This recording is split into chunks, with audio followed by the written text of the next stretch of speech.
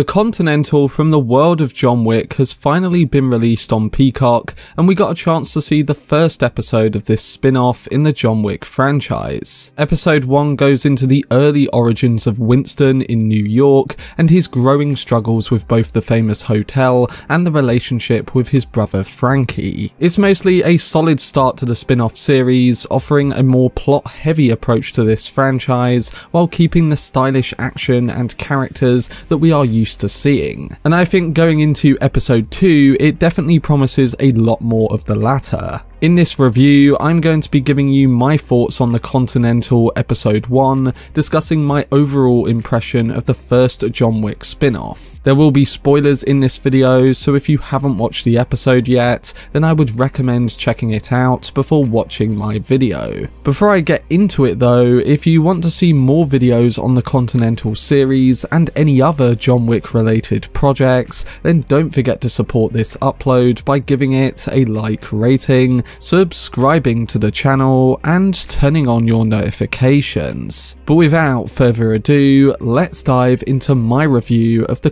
Continental Episode 1.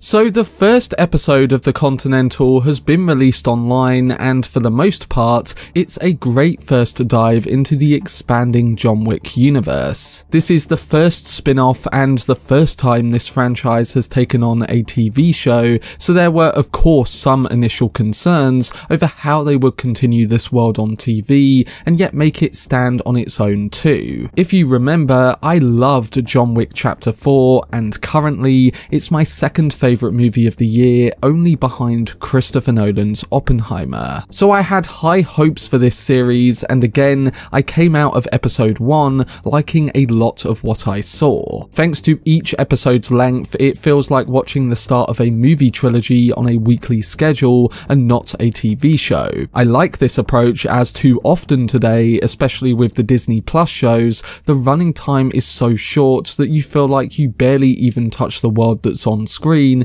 and also characters get limited development. While The Continental isn't the greatest show for character development, you definitely examine the issues that they face a lot more, and so far it's helping me to really attach to what's going on. With this first installment, it also helps with the emotional attachment, especially when it comes to everything going on with Winston and his brother. And that's the thing about The Continental. While it has all the stylish attributes of the John Wick movies, it has a surprisingly greater focus on the plot in episode 1, and that results in both the good and bad.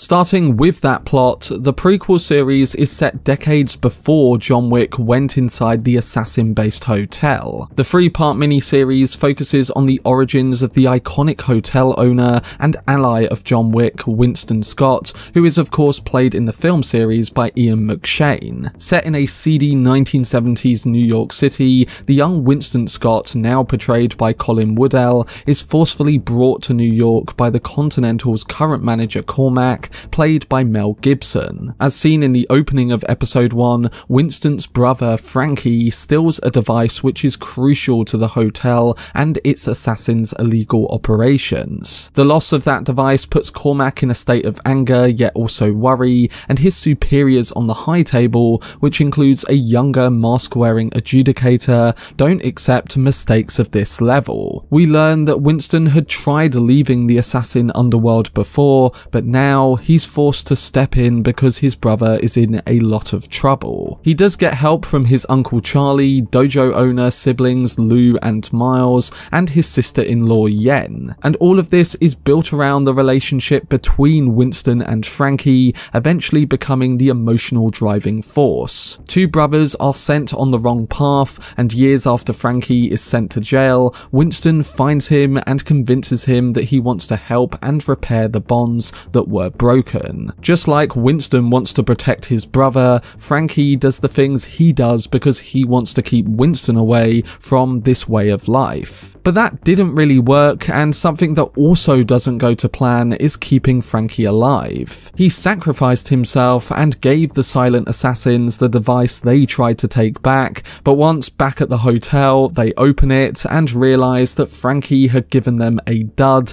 in turn meaning he sacrificed himself so that Winston and Yen could escape with the real thing. In the end, it's clear that Winston has vowed to take revenge against the Continental, its manager Cormac, and the High Table itself, showing that while you might have internal problems with family, you can stand up for them regardless. So with the plot set in motion, it sets up an eventful second episode with more revenge and action. And coming to that action, just from what I've seen in episode 1, the series offers the same violent escapism that made John Wick so popular to begin with. We get well choreographed action and fight sequences, and really creative death scenes that show you can always do things in a more exciting way on screen, no matter how much action had come before. One of the biggest questions going into the series was if this show could maintain John Wick's tradition of stylish, complex, and perfectly choreographed action. I'm happy to say that from the very beginning, the show delivers on that, as in the opening moments, Frankie shoots his way out of Continental grounds in a way that brings us right back into this world. Not only is this scene creative, enjoyable, and brings that John Wick swagger, but it also shows us contextually that Wick wasn't the only person to break the hotel rule, that no violent business is to be conducted on the grounds. This opening action scene isn't the only impressive sequence though, as throughout the episode we get more creative moments, like when Winston fights off more Continental guards in London, him and his brother try to escape with the device, or the interrogation scene with a younger adjudicator getting her High Table guard to get more info from Frankie's heist accomplice. Although the younger version of her character from John Wick 3 is only in the episode for a few minutes, she completely steals the show, bringing a familiar presence, and I can't wait to see more of her in the episodes to come. The same goes for a young Shawn, who plays the character with a similar sensibility and further interests me in seeing how he and Winston build their relationship further. Colin Woodell does a great job of playing the younger version of Winston, Mel Gibson's performance as the central villain is appropriately ruthless, and the small look at the silent assassin twins at the end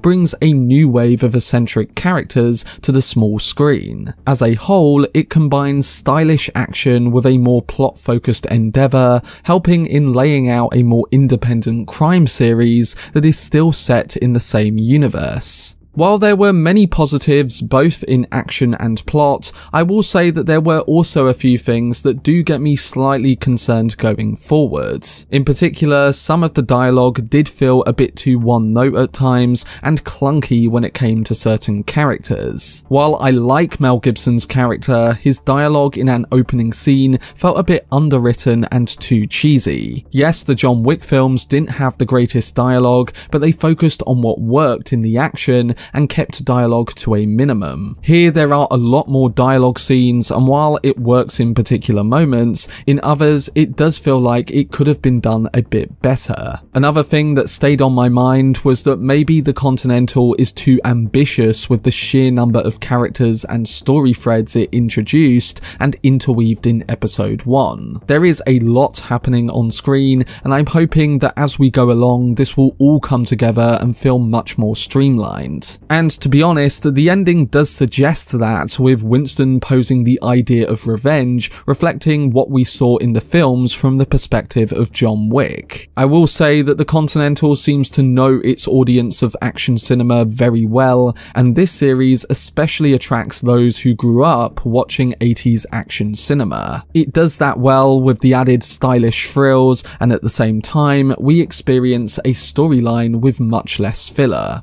So overall, episode 1 of The Continental has an added emotional presence that links back to the very first moments in the original John Wick, and it sets up a dangerous plot going forward as Winston tries to seek revenge and take his place as the owner of the hotel. It set this up well and promises a familiar landscape in the episodes to come, one with more characters, more locations, and more creative action. That could result in either a good or bad show, show, but right now, the board is definitely set up well for an entertaining series, one that packs plenty of meat into its 3 episodes. Yes, I wouldn't put it on the level of, say, the John Wick films when it comes to action or the way it presents its character elements, but with this being an origin for the hotel and Winston's likely takeover, it did seduce me enough. So I'm looking forward to the road ahead, and I'm also looking forward to what goes down in the remaining episodes of this series. But that was my review of The Continental Episode 1. I'm giving it a rating of 7.5 out of 10. But to those who have seen the first episode of the John Wick spin-off series, what are your thoughts on all the events that went down, and what do you think will happen in Episode 2? Let me know down below in the comment section. For more on The Continental and uploads on future projects in the John Wick franchise, then subscribe to the channel and turn on your notifications. Also, if you enjoyed this video, remember to leave a like rating and follow me on social media via the links in the description. But anyway, I hope you guys enjoyed it. I've been Cortex, and as always, make some noise.